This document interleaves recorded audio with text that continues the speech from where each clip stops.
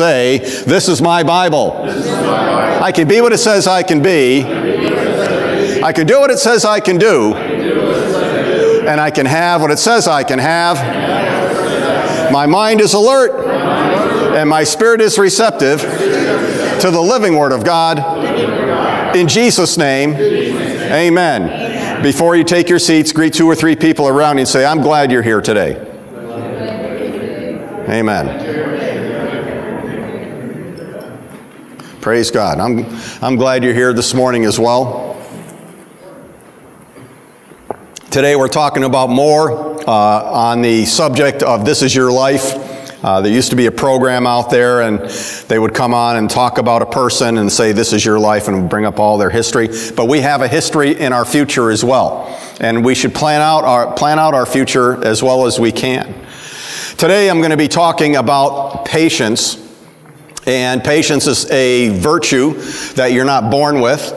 You have to develop, and it's something that comes at a price if you're going to practice patience. Last week we looked at how anger can hold you back and harm you, and we looked at all the psychological things and all the physical things that happen when you're angry, or you're secretly angry, or you're one of the passive-aggressive people that like to be angry and make other people pay for how you feel, but you're still angry. You're dealing with that anger in different forms and different fashions. It may not be apparent to other people that you're angry, but you know that you are. And we're going to be looking today at not only controlling our anger, but turning our anger into a form of patience so that God can bless us and God can use us as the tool that He wants to use us as. So let's go over to 1 Peter chapter 2 this morning. 1 Peter chapter 2. I'm going to start over in verse 17. Honor all people, love the brotherhood, fear God, honor the king. Servants, be submissive to your masters with all respect, not only to those who are good and gentle, but also to those who are unreasonable. For this finds favor, if for the sake of conscience toward God, a person bears up under sorrows when suffering unjustly. For what credit is there when you sin and are harshly treated, you endure it with patience? But if when you do what is right and suffer for it, and if you have patience and endure it, this finds favor with God. Let me pray. Dear Father, Yahweh Elohim, we have been called to this place here today to do your will and to hear this message. Father, I ask that this word would go out with power and with your glory on it, and that they would not see me or hear me, but they would hear your voice, hear your word, and hear from heaven for their lives here today. That they would be transformed, them that are here, those that are watching live, those that are watching our television broadcast, or seeing this in any other format around the world. Father God, we thank you for it now, and also into the future. And we give you glory for its delivery, without interruption, Father God, and without distraction upon our minds, in Jesus' name. And all God's people said, amen and amen. I want you to look here again. In chapter 2, it says this, servants, be submissive to your masters with all respect, not only to those who are good and gentle, but also to those who are unreasonable. One of the things that we may not be aware of, that when these books were being written, slavery was still practiced around the world. There was, slavery was, if you owned slaves, as we found out that we learned in the book, little tiny book of Philemon, that there was a slave being talked about. And it was common even for Christians to own slaves. So everyone owned slaves, and if you were a slave, many times you were poorly treated. And poorly treated means you were beaten a lot, or you were hit a lot, or you were disparaged a lot, or you were not elevated, or you were left in the dark about many things. And if you had favor, maybe your slave master would raise you up and would make you someone that would be important in his house. He would give you favor.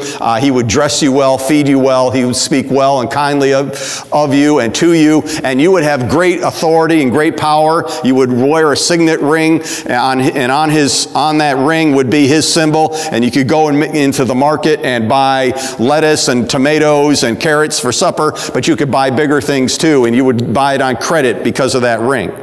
And you would do all kinds of things, but many times people were beaten, they were taken down, they were whipped. And we see this here, and we think in our minds when we're reading this, for this finds favor, if for the sake of conscience toward God, a person bears up under sorrows when suffering unjustly. And we think somehow the suffering unjustly is, in today's mindset is that someone spoke ill of us, or someone did us wrong, or someone didn't thank us for something, and someone didn't wave hello to us, that is somehow we are being mistreated. But when this was written with much more severe consequences, coming to a person and then learning how to be patient under it. I'm going to read this again. Verse 18. Servants, be submissive to your masters with all respect, not only to those who are good and gentle, but also to those who are unreasonable. For this finds favor, if for the sake of conscience toward God, a person bears up under sorrows when suffering unjustly. For what credit is there when you sin and are harshly treated, you endure it with patience? But if when you do what is right and suffer for it, you patiently endure it, this finds favor with God. Last week we found out that anger doesn't find favor with God, and in fact, anger is a blemish on a person's character. Anger can get you into trouble. Anger separates intimate friends. Anger destroys your life. Anger is a poison. It's an acid that poured into your body will kill you, will eat away at your body, will cause you to die early, will change the way you look at everything. Anger will cause you to make wrong decisions. Anger will get rid of your good friends and only attract the bad type of friends that could possibly be out there. Anger is something that you don't want to participate in. Patience, on the other hand, is the opposite of anger. When someone is angry, the punishment doesn't fit the crime. Many times people get angry over very small things, and they stay angry over it for long periods of time. Now, I happen to know a little bit about this.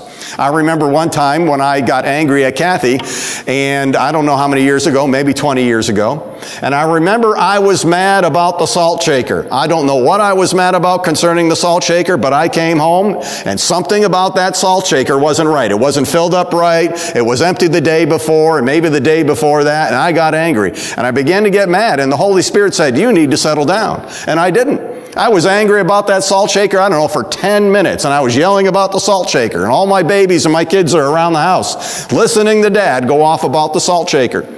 I got sick.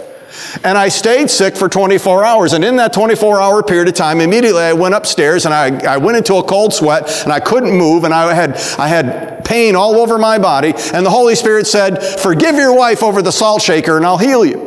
And I said, no, I'm not going to forgive her over the salt shaker, and I'm up in bed and I have a fever. And then she came up a couple times. She'd come up, kind of like what you women do. You're like all, oh, can I help you? And I didn't want her help, because I was mad at her over the salt shaker. And the Holy Spirit, every time she came, would go, you want a glass of water? You want a pad on your head? Can I give you some more blankets? Do you need some aspirin? I didn't want anything to do with her because I was mad at her concerning the salt shaker. And you men understand what I'm talking about. You know how those salt shakers can bother us. And so, after about 24 hours of virtually no sleep, of the sheets having to be changed because I was sweating so much, I was miserable, my body felt awful, I couldn't sleep, I couldn't eat. You understand the picture.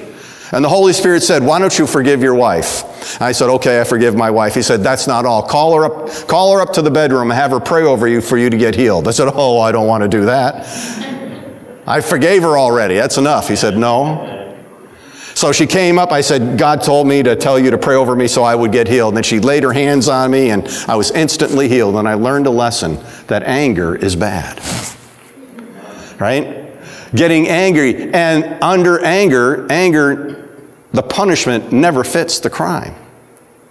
People get angry and they turn the anger into something. We talked about all the different people that were angry in modern society for maybe the last 20 years in the news, and how people got angry and they murdered their spouse, or they murdered a fellow pastor down the street. When we're angry, we say the wrong things, we do the wrong things, we judge people, and we make decisions that we shouldn't be making.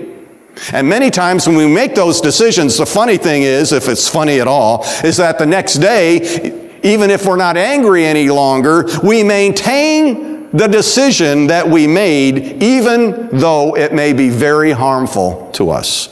It might be destroying a relationship, or changing a job, or doing something that God never intended for us to do because we're angry. Patience, on the other hand, is interesting. Patience, what it does is patience never seems to fit the situation.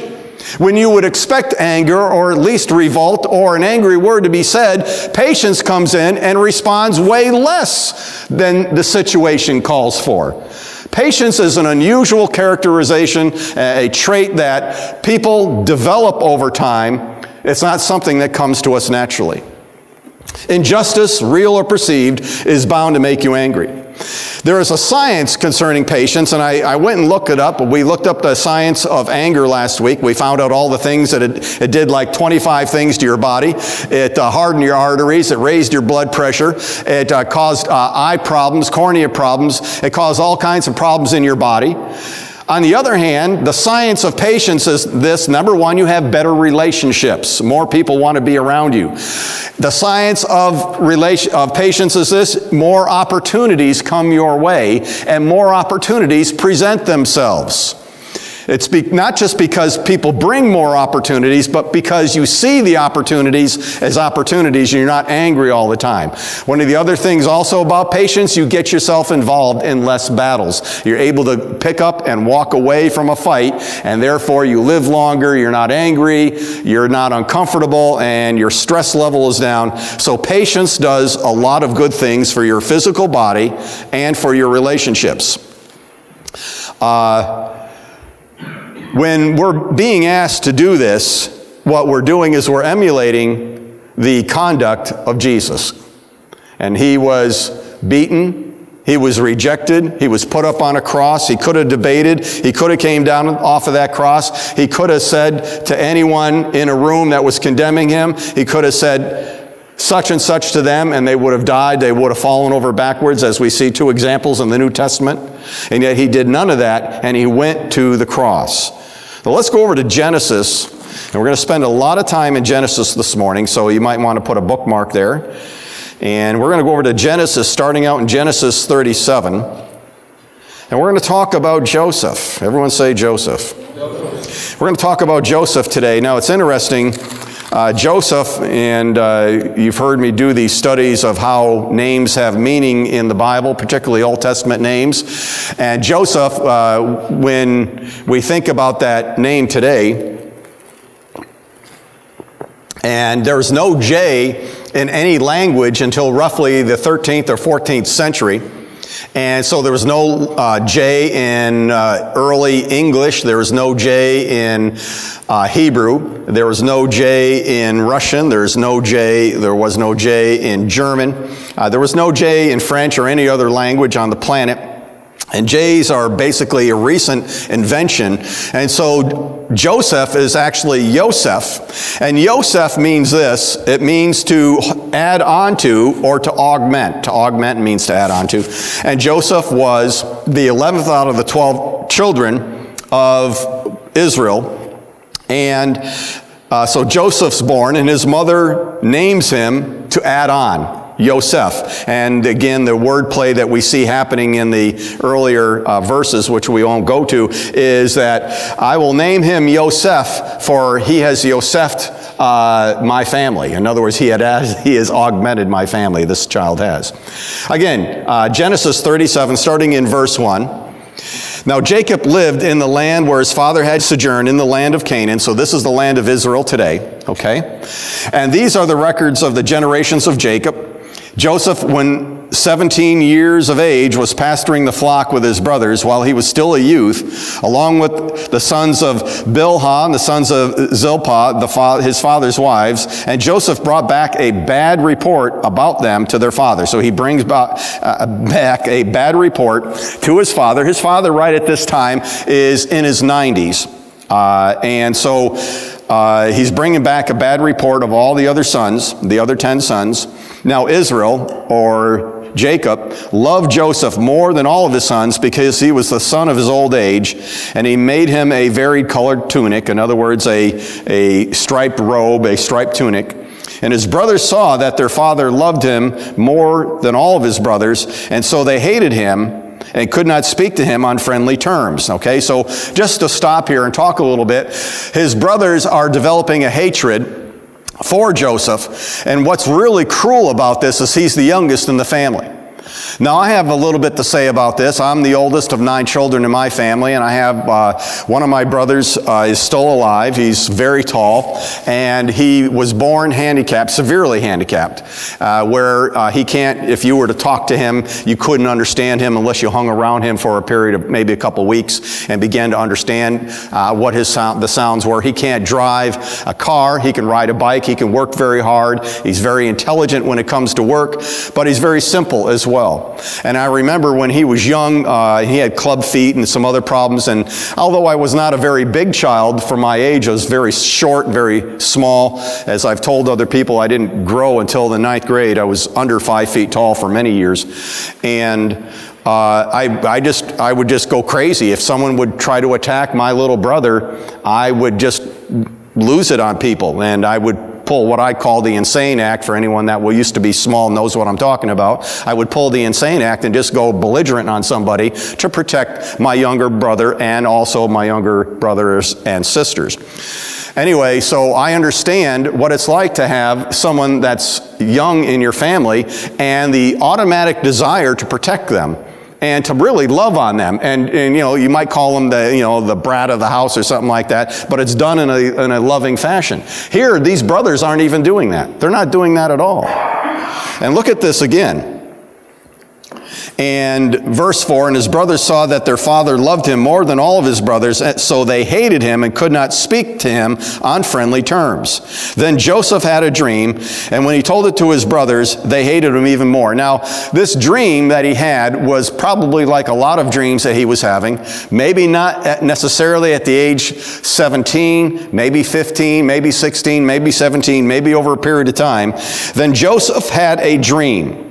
And when he told it to his brothers, they hated him even more. And he said to them, please listen to this dream which I have had. For behold, we were binding sheaves in the field, and lo, my sheaf rose up and also stood erect. And behold, your sheaves gathered around and bowed down to my sheaf. Then his brother said to him, are you actually going to reign over us? Or are you really going to rule over us? So they hated him even more for his dreams and his words. Now, I referenced 2 books that many of you are familiar with. The book of Josephus. Josephus was born right around 30 A.D., right at the time that Jesus went to the cross. Josephus was a Jew. He was a son of a Pharisee. And he logged and characterized the entire time of the 1st century as we know it, but from a Jewish perspective. And so in the book of Josephus covers all these books in the Bible, and I was reading in here, and they knew what the prophecy meant.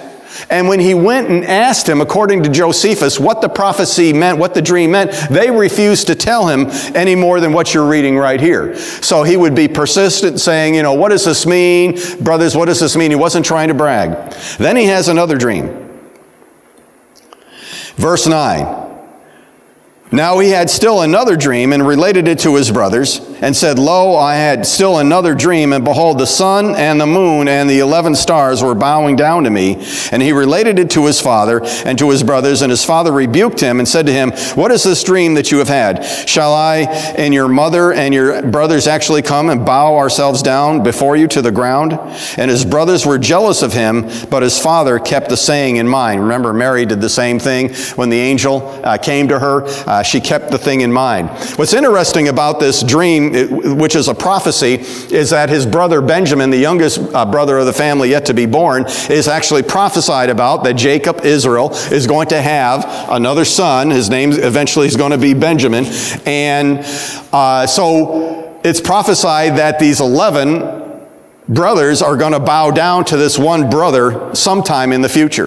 And so here he is, he's having these dreams. Verse 11 now. His brothers were jealous of him, but his father kept the saying in mind. Then his brothers went to pasture their father's flock in Shechem. And Israel said to Joseph, are not your brothers pasturing the flock in Shechem? Come, and I will send you to them. And he said, I will go. Then he said to them, go now and see about the welfare of your brothers and the welfare of the flock, and bring word back to me. So he sent him from the valley of Hebron, and he came to Shechem. And a man found him, and behold, he was wandering in the field, and the man asked him, what are you looking for?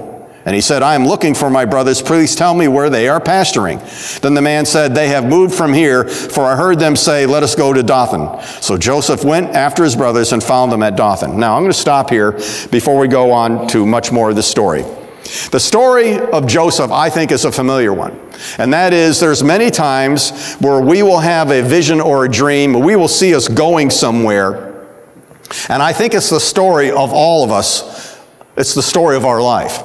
Many times we'll have a vision that we want to do something and someone will reject us. Many times we'll tell people that we're going to become something and people will reject you for it. Sometimes, ladies, you're going to say, you know what, I'm not married right now, but I believe I'm going to get married and have a wonderful husband. And whether you've been married before or not, it'll be a brand new thing. And you go to your girlfriends and you try to give them a word. You have this on your brain. It's not just puffiness. You're actually saying it from the Holy Spirit, and people reject you for it. You might go to someone and say, yeah, I'm going to be a big businessman someday and I'm going to go here. You might tell people that you're going to be a minister someday and you're going to have all these people following you. There was a time in this church, right when we built this church, this building, we had a woman in our church who was a prophetess. She still follows us. And she said, I see, and this is when we were in our other building, before we were forced out of our other building, she had a word of knowledge. She said, I see wings behind the platform in your new church. Well, we have wings, and I can walk back here, and I can kind of escape from the rest of you all. And here's a wing, another wing over here to kind of, we have stuff hiding, and we can go in there, and there's storage back there. And she saw this in a vision, and she told it to other people, and other people in the church said, oh, no, it's not true. But I just kind of pondered these things in my heart. And many times that if we don't reject God's best for our life, we'll allow God to speak to us, but that does not mean that people that hear about what God wants to do in you are going to accept it readily. Can I hear an amen? Amen. They will reject you. They will attack you. This is the story of our life. This story of Joseph really is not a unique story. We've all been attacked in different ways because we knew that God was going to do something in the future, even if he wasn't going to do it right away. Now here, Joseph is 17 years old. We know from the end of Genesis, the book of Genesis, we find out twice it said that Joseph died when he was 110 years old. So he's 17 now, and he's going to live another 93 years, and we're going to track him as he's living this next 93 years. We're going to track some of it anyway. So the story of Joseph is a familiar one. It's not unlike our story. Listen to this. The devil hates dreams. The devil hates vision. So too, if the vision of God, if it's from God, it's going to be hated. I was broke. I was in the military. Like Billy Joel said in a song, I was an angry young man. I was very young. I was 18 or 19 years old, and I remember going to some of my officers and some of the ranking NCOs over me, and I said, one day I'm going to be a millionaire. And they'd scoff at me and laugh at me, and I would come in again, not knowing that this would bother anyone. I was too young and foolish to know. I understand this. I understand Joseph being naive enough to tell other people about a vision and a dream and get a response completely different than what he expected. Because I've seen this happen in my own life. And I've seen this happen in many other people's lives where they tell someone else, something good is going to come to me, and you would hope that they would be happy for you, but they're not. You would hope that they would at least accept you for it, but they're not. They think it's bravado. They think you dreamed it up, not actually had it as a dream, but dreamed it up on your own. Great things take time. When you're talking about patience, you have to think about this. Great things take time. If you're raising a child, ladies and men, if you're raising a child and you have a child, once that child is born, you know that you're going to have to at least be taking care of that child to age 18. But I can tell you something, that I have 8 children, and when they turn age 18, no one cuts the umbilical cord. They still belong to you, and you still have a responsibility to them. Even if you had been through divorces and everything like that, you still got to see your children and your grandchildren and your in-laws and your outlaws even at the holidays. You can't get away from those types of things. You're going to be raising that child to age 18, and even after age 18, you'll still have a responsibility to your children. A great responsibility, God willing. And so when you think about how long something occurs, how long a season is, a season in your life can be a very long season. How many times, Kathy, did you call me and say that you just needed to get out? You were with the kids all day. We homeschooled our kids. She was stuck at home. We have a schoolhouse behind our home and a little tiny, schoolhouse. It's, kind of like Little House on the Prairie. But we had our 8 kids in there and chalkboard in there and a desk and 8 little desks for our kids in there. And she homeschooled the kids for 23 years. But there'd become a time where she would just, bust out, give me a phone call and say, I need to get out of here. This is, I need to get another perspective on life. Let's go out to eat. Let's do something. I need to get out of here. And so we would do that. But, the time frame that she was in, the season that she was in, homeschooling lasted 23 years. That's a long time. There's a lot of people that won't put up with anything for 23 days. And many times our seasons can go on for a long period of time. So when we're thinking about patience, think about this. Great things take time. And I think the greater the thing that God is bringing into a person's life, the more time that it takes to develop the person that's going to be moving into that mantle of responsibility. I've seen some people very young in age, and all the glory goes to God for them being 30 years old and being the head of an industry or being a politician and being maybe the governor of a state or something like that. God gets all the glory, God willing. But there's many times God takes some time to develop people. Think about Moses. Moses was a prince in Egypt. He was a Hebrew, but no one seemed to know that. One day he killed somebody when he was 40 years old, and 2 people come to him and say, are you going to kill us like you killed that other Egyptian? And he runs for his life. But the first 40 years of his life was the developing of his education and learning to walk like a prince. The next 40 years, I believe, in the back of the desert, raising sheep and having a child, was a developing time of how to be patient and how to learn how to put up with people that didn't have the same education level as you had, and how to walk humbly before God. So that when he was 80 years old and he came back into Egypt and the people followed him out, Scripture says this, God says this concerning Moses, he is the most humble man on the face of the earth. And so many times, if we're going to be prepared for something, God needs to take time in you to develop you, for you to become the person that He needs you to be, that you have the skill sets, the patience to develop those skill sets, and also the character nature that He can use to bring you into a place where He really wants you to be. I believe that in this room, I believe that watching television here today, I believe that those that are watching this message live or anywhere else in the world right now, I believe that we're all destined for greatness.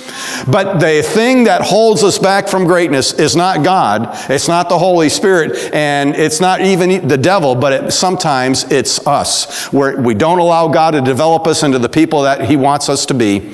And there's a level of patience that God wants to bring us in and bring us through, and there's some humbling sometimes that comes on us in order to develop that. I've recognized this. Remember what they said to Jesus, that he comes into his hometown, and they said, who is this? Isn't he the son of Joseph, the son of Mary? Aren't these his brothers and his sisters? Who does he think he is? And they became offended at him. One of the things I've noticed about families, and again, I'm the oldest of 9 children, and we had 8 children ourselves. One of the things about families and relationships in small communities is people see other people in that community as human. They don't see the divine in that individual. They fail to see the divine in other people. One of the mistakes that you'll commonly make, even though you don't recognize it, is you'll see someone else that you know a lot, and you'll begin to see a calling developing on their life, and if you're not careful, all you'll see is the human, you won't see the divine. And you'll miss it completely. And so when you see them coming up, instead of being happy for them, you'll be angry at them because they're either prospering above you, or they're moving above you, or God's elevating them in ministry above you, or they're doing something great in the kingdom, or they're doing something great in politics or in society, and they're moving up and they're moving up, and they're doing it with there's a certain amount of ease that they're moving into to get it done. And if you don't see the divine in them, if you don't see the providence of God working through them, if you don't see the Spirit of God, the candle of the Lord, moving them to do what they're doing, then you can get angry. And you can even go to God and complain, why are you doing that in them and not in me? Because you don't see the divine in them, just like they didn't see the divine in the Messiah, Jesus, in the earth. And we can miss it completely, and we can miss what God is doing. Who does God use in the earth? God can certainly use angels. He uses them all the time. Are not, His angels will lift us up lest we dash our foot against a stone. We know that from Psalm 91. But God doesn't use angels to move ahead the gospel. He doesn't use angels to raise your children. He doesn't use angels to feed them and to mow the grass. He uses you to take care of all those things. He doesn't use angels to give the church and to fill the seats. He uses you to do those things. Your hands are God's hands. And whenever you put your hands to the plow for the kingdom of God, whenever you put your hands to work for the kingdom, you are doing God's will. You are doing God's work. And many times then, you step out of your ordinary self. You step out of being ordinary and human, and you move into God's purposes, which makes you, in that moment in time and in that purpose, it makes you divine. Not God, but it makes you divine. It makes you a purpose of God, an instrument of God in the earth. And many times people will miss that instrument being used in you. Many times people will miss God in you at that period of time. Can I hear an amen? Amen. So people will see you as human. How many other people wanted to kill other people? We're going to see something here in a moment, but I want to show you this. Notice this, that Nimrod tried to kill Abraham. Esau tried to kill Jacob. Joseph, and we're going to find out in a moment, his brothers tried to kill him. Herod tried to kill Jesus by killing all the boys in that particular area that were 2 and under. Let's continue on now, starting in verse 18. Now, when they saw him from a distance, and before he came close to them, they plotted against him to put him to death. By the way, according to the book of Jasher and also Josephus, which are 2 extra-biblical books concerning this time frame, both of them say conclusively that they had plotted for some period of time to put him to death. Not only now are they plotting to harm their youngest brother, do they hate their younger brother, but they want to put him to death. Again, this is a crime against humanity that just boggles my mind, because I was the oldest of 9 brothers and sisters. I have 5 sisters and 3 brothers, and just to think that someone would want to harm the youngest one in the family boggles my mind, which tells me this, that anger makes people insane. Anger takes a normally rational person and it turns them into an insane decision maker. It causes them to make decisions that are irrational, particularly for this group, because they knew the providence of God, they knew the practices of God, and that murder was illegal before God. They knew it was illegal. They knew it was something that they were going to pay a price for. They knew the discussion of Cain. This was before Moses. But they knew the price that Cain had paid for killing his own brother. And they knew it was an insane act. They knew it was something that they shouldn't be practicing, and they hated him even all the more. Verse 19, and they said to one another, "Here comes the dreamer. Now then, let us come and kill him and throw him into one of the pits, and we will say a wild beast has devoured him. Let us see what will become of his dreams." But Reuben, who's, by the way, Reuben's the oldest, Reuben heard this and rescued it out of their hands and said, "Let us not take his life." Reuben further said to them, "Shed no blood. Throw him into the pit that is in the wilderness, but do not lay his hands on him, and that he might rescue him out of their hands and restore him to his father." So secretly, Reuben was going to go back to the pit. They ended up putting him in a pit with no food, no water, and Reuben was planning on secretly going back to get him out of the pit and restore him to his father. So it came about when Joseph reached his brothers that they stripped Joseph of his tunic, the varicolored tunic that was on him, and they took him and threw him into the pit. Now the pit was empty without any water in it. Then they sat down to eat a meal. This has got to be one of the most startling verses in the Bible. They threw him into a pit, then they just sat down to eat.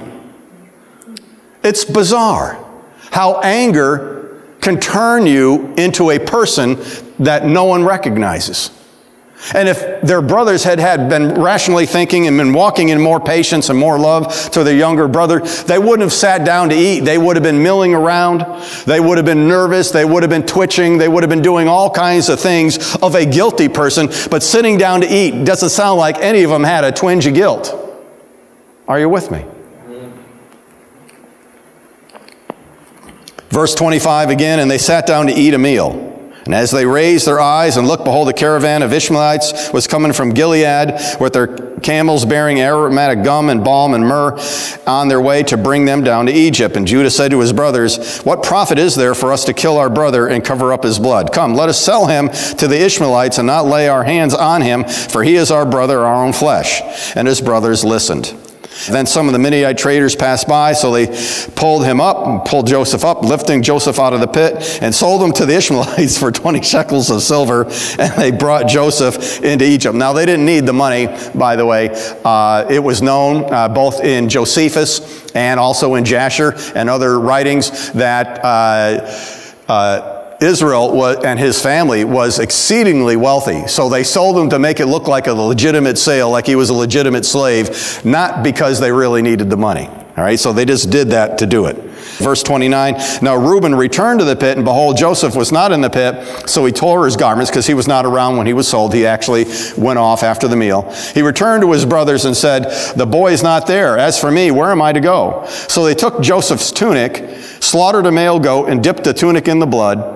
And they sent the varied-colored tunic and brought it to their father and said, we found this. Please examine it to see whether this is your son's tunic or not. Of course they knew whose it was. Then he examined it and said, it is my son's tunic. A wild beast has devoured him.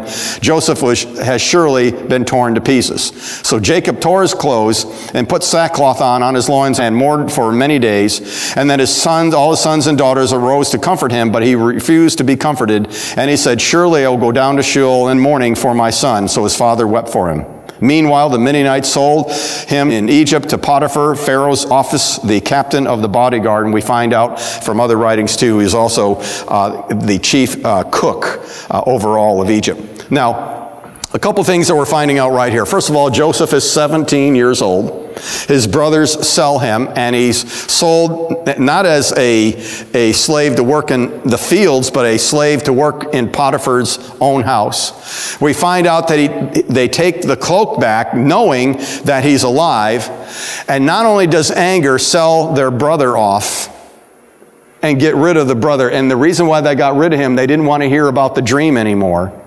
But they actually hated him, their brother, so much that they lied to their father and let their father grieve for years. Probably, from what I can tell, anywhere from 12 to 14 years before he finds out that he's actually alive. Who would do that to their parents? But because these sons, these boys were walking in anger and were not walking in love to their younger brother, injuring other people as a result of just injuring that one person was absolutely necessary. It's interesting to note, too, the archaeologists have found repeatedly the bones and the fossil record of both lions and bears living in what we know as Israel today. We know that David came out, he made a statement. He said, I've killed the lion and the bear, and this Philistine shall be like one of them. So even David had to defend the flock from lions and bears. Now, I don't know what happened last night, but there was this movie on, this black and white movie about a zoo, and they had that Clarence the Friendly Lion lion come out. And I had just done all this studying, and I was just kind of winding down for about 5 minutes before I went to sleep, and I'm watching this giant lion on this program, and it scared me. The mane is out, way out to here. This lion has been trained to be tame, but it's still a wild animal. I cannot imagine living in an area where you couldn't travel by yourself because bears and lions would kill humans, and so you had to travel in groups to stay alive. There are places in the country now, because of this resurgence of allowing wolves back in and letting them go, where you can't travel by yourself any longer. You actually have to take people with you. Even in Yellowstone now, we used to go to Yellowstone for years. And they didn't allow you to bring in guns. If you had a gun in your RV or your car, you had to check it in or check it in before you got into the park. Now they encourage you not only to bring in guns, but wear them while you're hiking in the backcountry. My wife and I, we hiked in the backcountry when we were first married. We hiked around in the backcountry for 5.5 days. We went, I don't know, 30, 40, 50 miles, and we saw 6 people. We didn't carry guns then, but if we were to go into that backcountry now, because of all the wolves in the park, the 2,400 wolves in that park, we'd have to carry sidearms just to stay alive.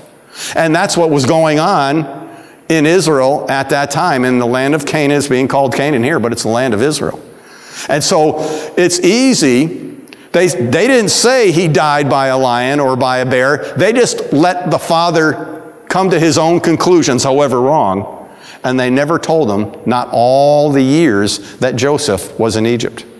Let's follow this a little bit longer. Let's go over to chapter 39. And I'm going to pick it up in verse 1. Now Joseph had been taken down to Egypt, and Potiphar, an Egyptian officer of Pharaoh, the captain of the bodyguard, bought him from the Ishmaelites who had taken him down there. And Yahweh was with Joseph, so he became a successful man, and he was in the house of his master, the Egyptian. If you don't pause and when you're reading many times in Old Testament scripture or anywhere, you can go past a very important thing. First of all, we find out in verse 2, Yahweh was with Joseph, so he became a successful man, right? When God is with you, success will follow you. When God is with you, success will follow you. But what is one of the things that you're going to have to learn in this age, as Joseph was beginning to learn, is you're going to have to learn to be patient. You're going to have to learn to let God take you through a training time where when he gives you something great, you don't destroy God's name. You don't destroy the name of Messiah, Jesus. You don't become a blemish on Christianity. And you don't destroy yourself and your family through the greatness that he wants to give you. God does, in fact, want to bless his people. But there's got to be a time of training, which on your part will mean patience on your part. Let's keep reading. Verse 3, now his master saw that Yahweh was with him and how Yahweh caused all that he did to prosper in his hand. So Joseph found favor in his sight and became his personal servant and made him overseer over his house, and all that he owned he put in his charge. And it came about that from the time he made him overseer in his house and over all that he owned, Yahweh blessed the Egyptian's house on account of Joseph.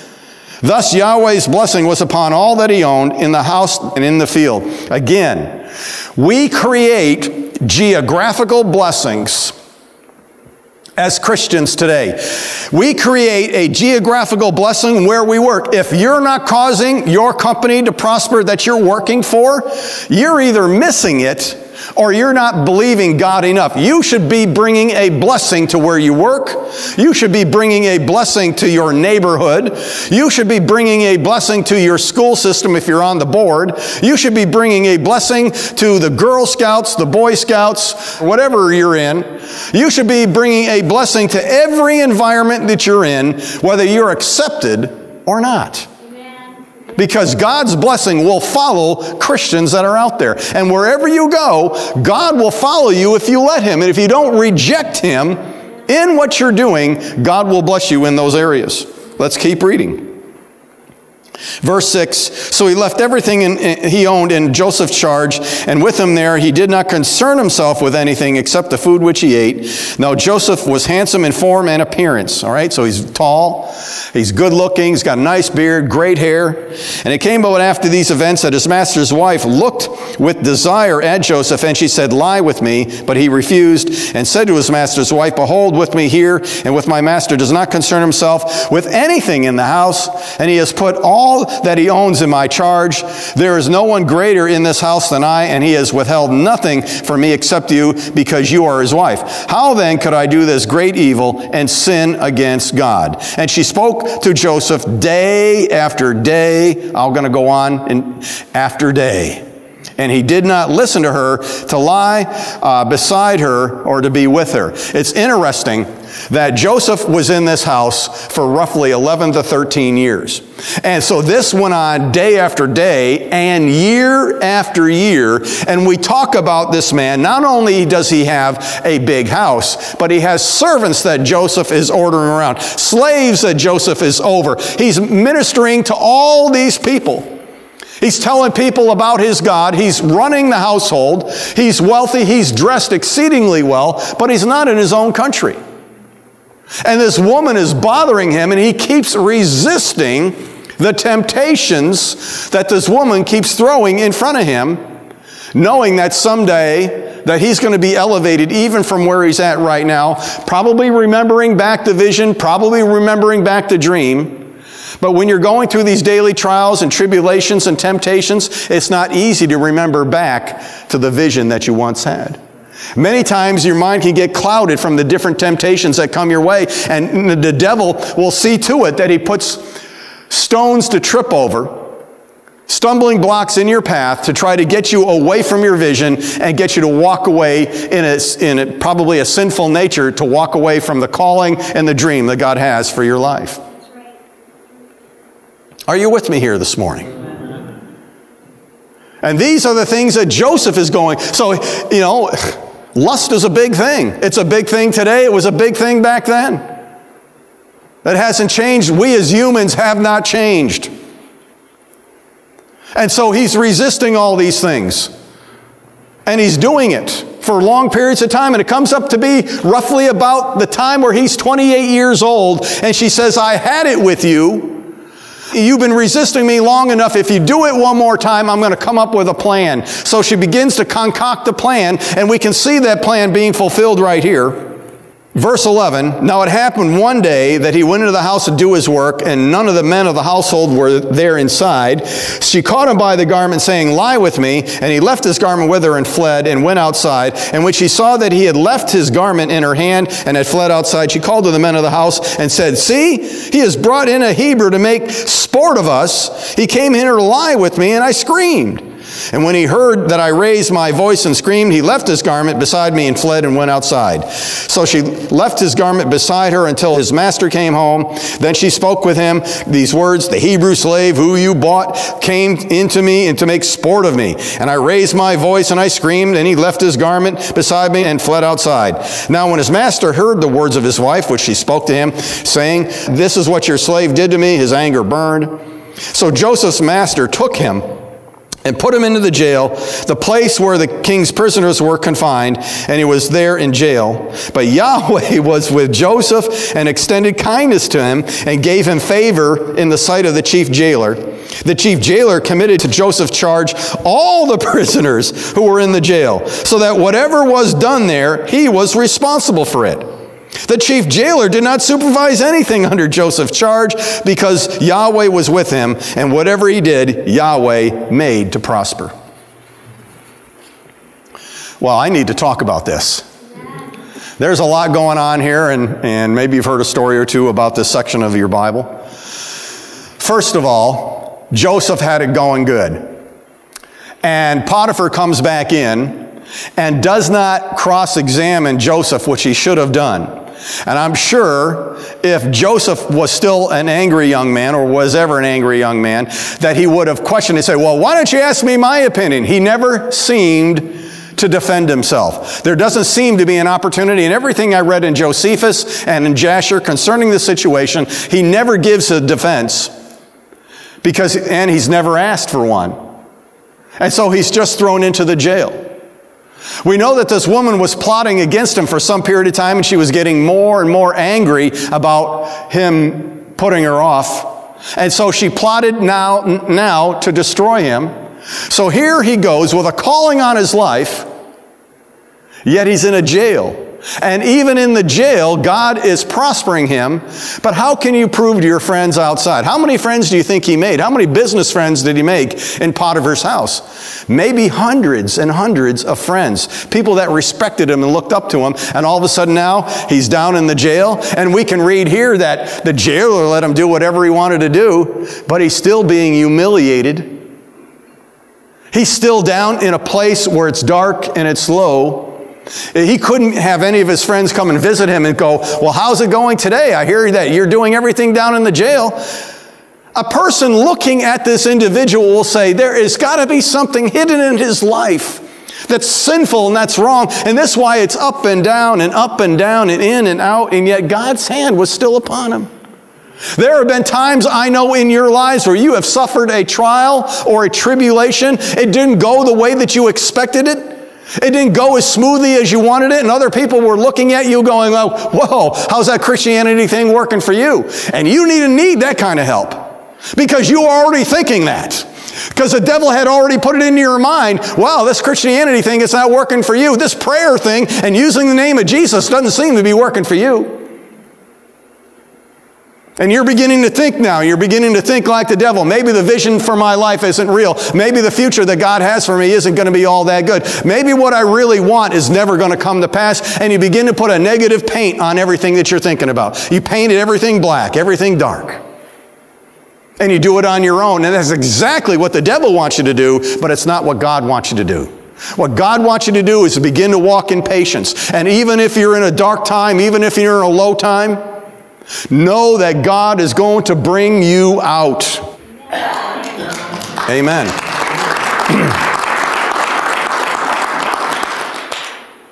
If you think it's over, you're wrong. You've made a mistake.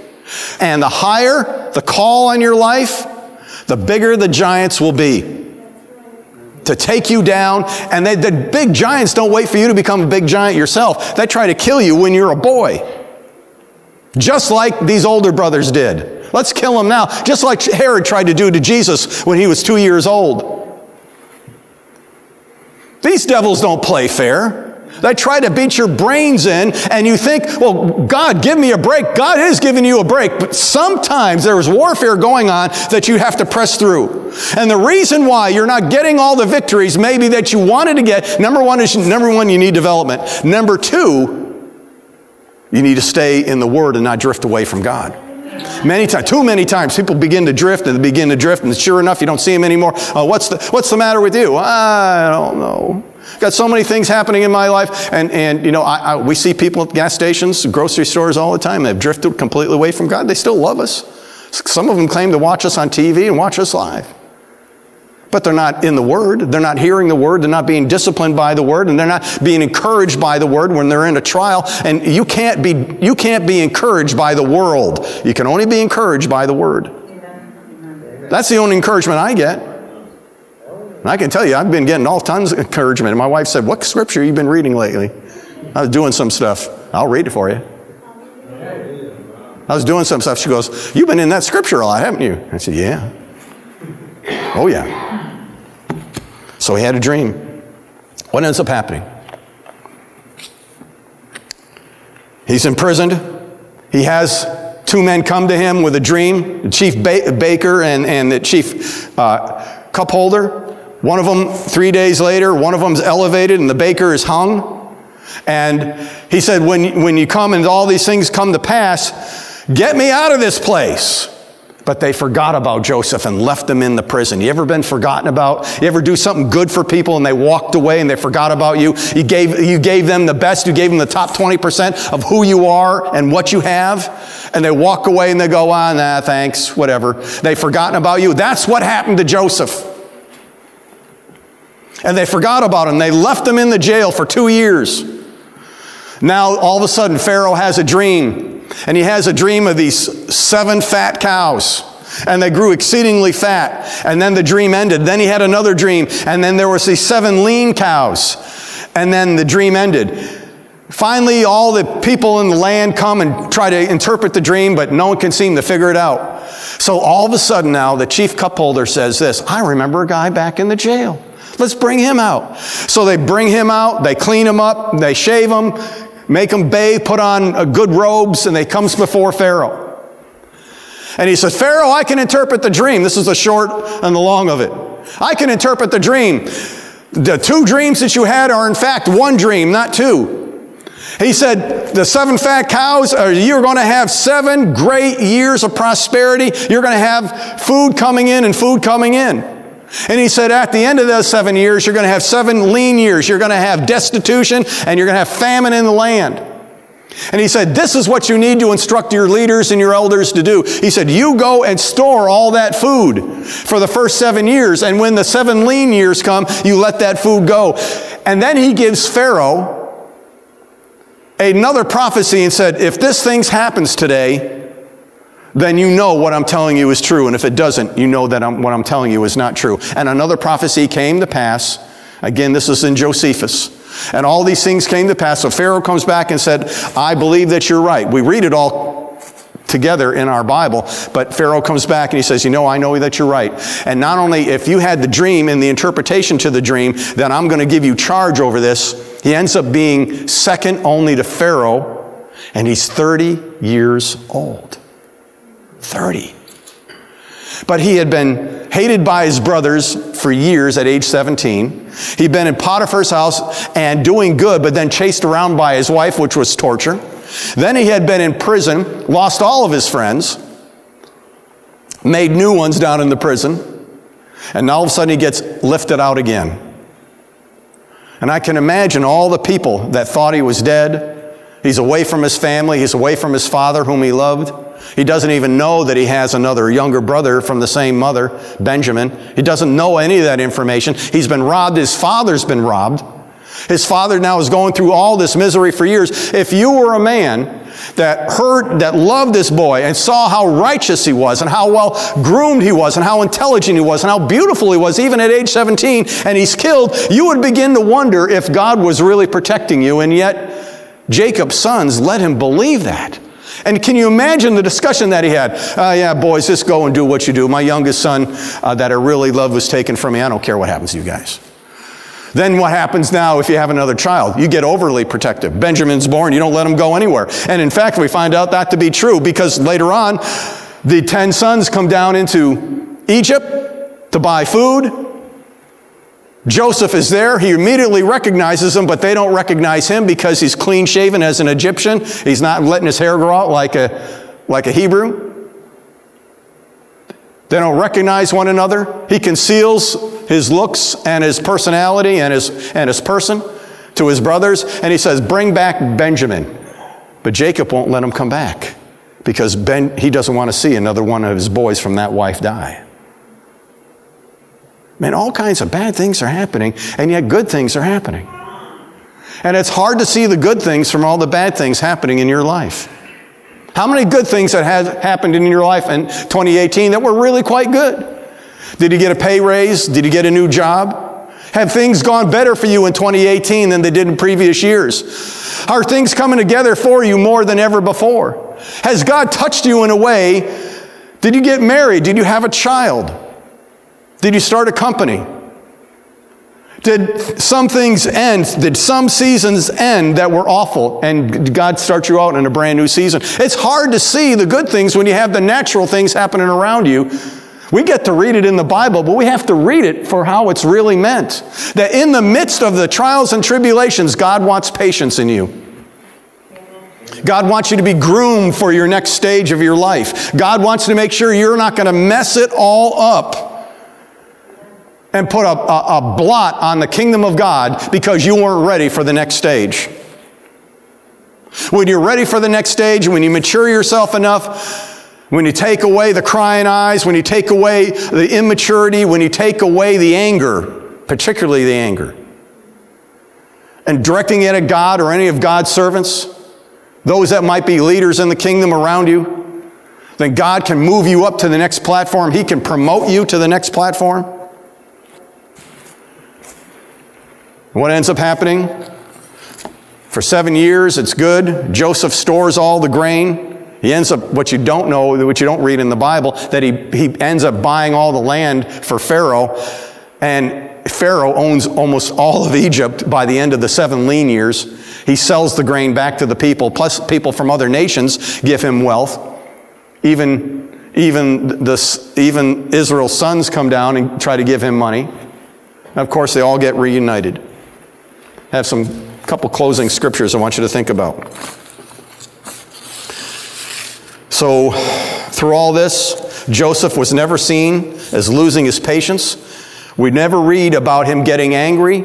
We never read about him even getting angry at his brothers. I'm going to take you to some things. Go over to Psalm 37. Psalm 37. Verse 3. Trust in Yahweh and do good. Dwell in the land and cultivate faithfulness. How do you dwell in the land if you're moving around all the time? I don't mean within the area. But if you're, if you just got to keep moving around the country. Delight yourself in Yahweh, and he will give you the desires of your heart. Jump down to verse 7. Rest in Yahweh and wait patiently for him. Do not fret because of him who prospers in his way, because of the man who carries out wicked schemes. Cease from anger and forsake wrath. Do not fret. It leads only to evildoing. What evildoing did we see? Even the sons let the father believe that Joseph was dead. Cease from anger and forsake wrath. Do not fret. It leads only to evildoing. For evildoers will be cut off, but those who wait for Yahweh, they will inherit the land. This inheriting the land, this is not some spiritual thing that you can't wrap your mind around. This is literal, physical, terra firma, Adamah in the Hebrew. This is actual land that God wants to give all you, and he wants to increase what you have. But you need to give him a chance to work through you, and you don't give up on him. I want to show you something. Go over to Psalm 86, Psalm 86. Psalm 86, verse 17, show me a sign for good, that those who hate me may see it and be ashamed, because you, Yahweh, have helped me and comforted me. God will show your enemies a sign for good in you if you give him enough time. If your expectancy is so short that you won't let God work through you, you're not going to see the good that God wants to bring to you. God does, in fact, want to raise up those. I have a word of prophecy again. This happened to me many times this past week. I'm going to give it to you right now. God is telling me to prophesy to all of you here today, and those that are watching live. If you'll let him, God will make you kings and priests.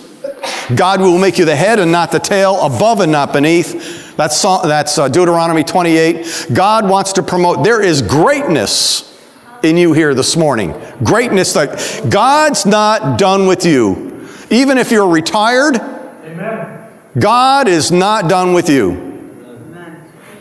Amen. Let's go over to Psalm 90. Well, let's go over to Psalm 91. Psalm 91. Verse 10. No evil will befall you, nor any plague come near your tent. For he will give his angels charge concerning you to guard you in all your ways. They will bear you up in their hands, that you do not strike your foot against a stone. You will tread upon the lion and the cobra, the young lion and the serpent you will trample down. Because he has loved me, therefore I will deliver him. I will set him securely on high, because he has known my name.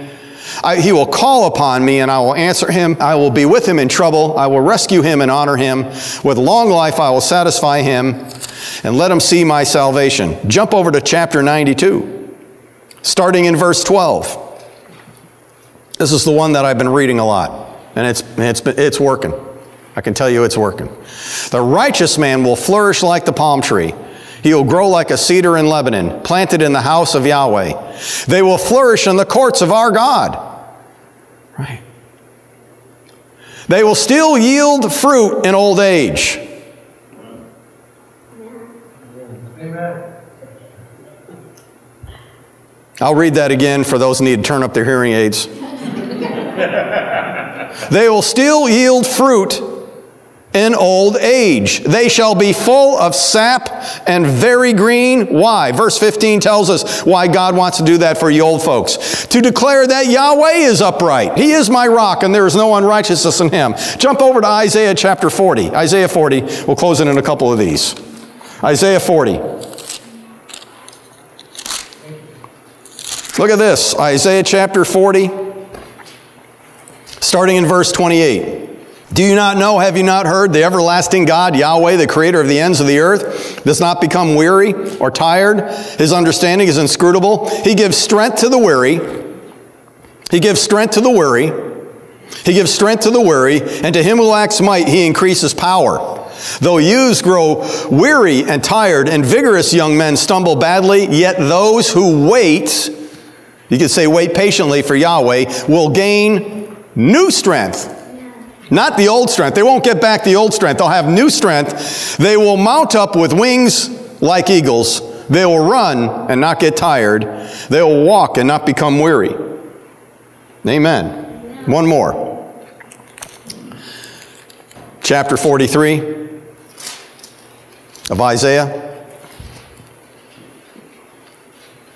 Verse 2. When you pass through the waters, I will be with you, and through the rivers they will not overflow you. And when you walk through the fire, you will not be scorched, nor will the flame burn you. I want to tell you something, church. God's not done with this ministry or this church. We're about to explode into brand new things. We're going to be going places, and for those that want to open up their heart for power and anointing on their lives, not only are you going to see it and be happy for me and for others here, you're going to be getting a taste of it too because of what God's doing in your life. Get ready, get ready, get ready. 2019, God has told me to prophesy. I'll do it again. 2019 is going to be by far everyone's best year over every other year you've ever had. Give God the glory here this morning. Let's all stand. Amen. Let's all stand to our feet. Praise God. You know, I don't like to end a service without an opportunity for those that are watching live and those that are here today for you to give your hearts to Jesus Christ, to just get refreshed and renewed in the Lord. If you've never given your heart to Jesus Christ and you're here this morning, or if you're watching live via the internet, I'd like to give you that opportunity here today. So we're going to pray here as believers. We all know that prayer. We're just going to repeat what's called what I call a sinner's prayer. And if you want to give your heart to Jesus Christ and have you become brand new and have your sins washed away, just repeat these words after me. Say, Dear Jesus, come into my heart right now and make me a new person, a new creation. I don't want to be that old person anymore. Thank you, Jesus, for dying on the cross for me so that I don't have to die for all the things that I've done wrong. In Jesus' name, amen and amen. Give the Lord a hand clap here today. Praise God. If you made that decision for the first time, see me afterwards, and I want to just give you a little booklet to read. I'm going to read something I haven't read this is the Aaronic blessing. You all ready? For those of you who remember my teaching, I'm going to give it here this morning. Yahweh spoke to Moses and said, Speak to the people, thus you shall bless the people. Say to them, Yahweh bless you and protect you. Yahweh deal kindly and graciously with you. Yahweh bestow his favor upon you and grant you shalom. So shall they link my name with the people, and I will bless them. And we cause this thing to be done through the Messiah. His name is Jesus. And everyone said, Amen. Give God the glory one more time here today.